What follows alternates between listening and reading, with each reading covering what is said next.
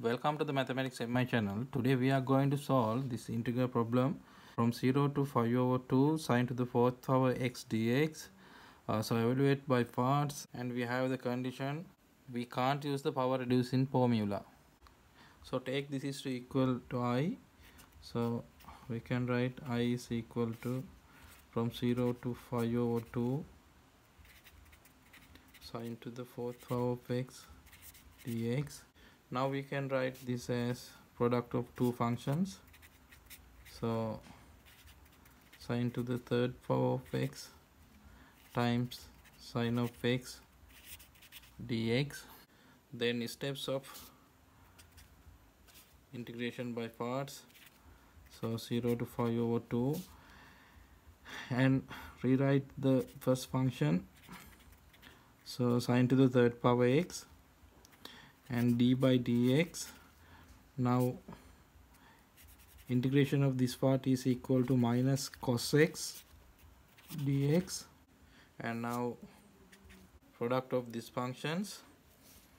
So sine to the 3rd power x times minus cos x from 0 to 5 over 2 and minus and integer sine 0 to 5 over 2, and then rewrite this function here minus cos x and derivative of first function. So 3 times sine square x, and according to chain rule derivative of sine x is equal to cos x dx.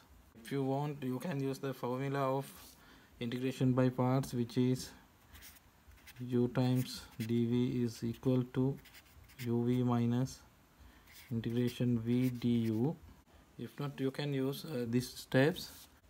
So look at the question what we did again.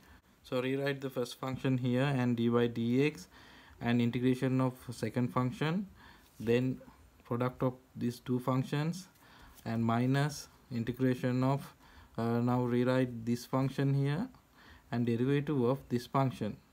Okay, now we know this is going to be 0 because cosine of 5 over 2 is equal to 0 and sine of 0 is equal to 0. So this is going to be 0. Minus multiply minus, so this is going to be plus. So 0 to 5 over 2. Now 3 is a constant, so we can write 3 is here, and cosine of x and cosine of x, cosine square x, so sine square x times cos square x dx. And you know this equation, cosine square x is equal to 1 minus sine square of x. So we can write this 0 to 5 over 2 sine square of x and 1 minus dx. Okay, now multiply by sine square x, so we can write 0 to 5 over 2 sine square x dx minus 3 times 0 to 5 over 2 sine to the 4th power x dx. So we know this is equal to I. So we can write I plus 3 times I is equal to 3 times 0 to 5 over 2 sine square x dx.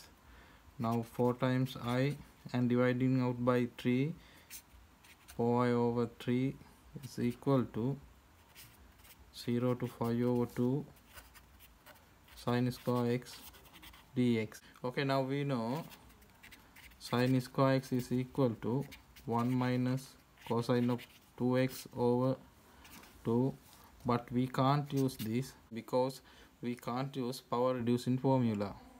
Okay, now we are going to take this is equal to I1. So now we want to evaluate I1. So I1 is equal to 0 to 5 over 2. Now we can write this like sine of x and sine of x dx. Okay, now integrate by parts. So we can write 0 to 5 over 2. Now rewrite first function here, and d by dx, and integration of second function is equal to minus cos x dx, and then product of these two functions, so sin x times minus cos x from 0 to 5 over 2 and minus 0 to 5 over 2. And now rewrite this function here, minus cos x, and derivative of first function is equal to cosine of x dx.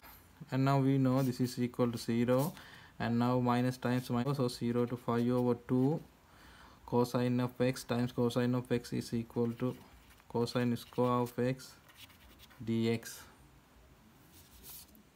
Okay, now we can write 0 to 5 over 2 cosine square x is equal to 1 minus sine square x dx, and then 0 to 5 over 2 dx minus 0 to 5 over 2 sine square x dx, and we know this is equal to I1. So now we can write 2I1 is equal to, now integration of dx is equal to x 0 to 5 over 2, so this is equal to 5 over 2. So now we can isolate the I1, so I1 is equal to 5 over 4. Okay, now get our previous equation. So 4 times I over 3 is equal to 0 to 5 over 2 sine square x dx. Now we know this is I1 and this is equal to 5 over 4. So isolate the I, 3 times 5 over 4 and divided by 4. So answer is 3 times 5 over 16. This is our answer. If you like this video, please subscribe this channel. Thank you for watching.